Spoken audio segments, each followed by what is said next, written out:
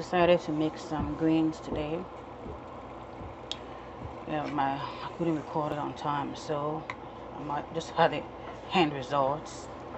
As usual, I have my tomatoes and my onions and my garlic and my ginger all blended together. I cook it up in a little bit of olive oil and some seasoning, and then when it's half cooked, I threw in my ground melon seeds. But I bought the fresh one this time. I bought the ones that are whole.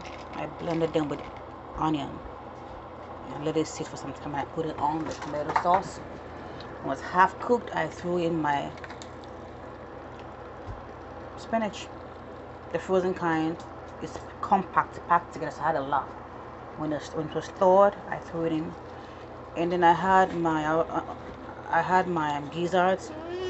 I baked them on the side, but this time what I did was that I boiled them first with as usual, seasoning, garlic, onion, ginger, peppers, and every kind of good stuff, parsley, and those things you see there on top are minced garlic. And then I boiled it nicely till all the stock was almost gone.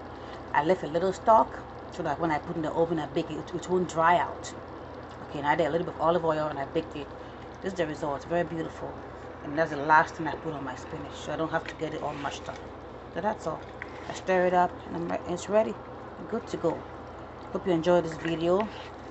I'll put in the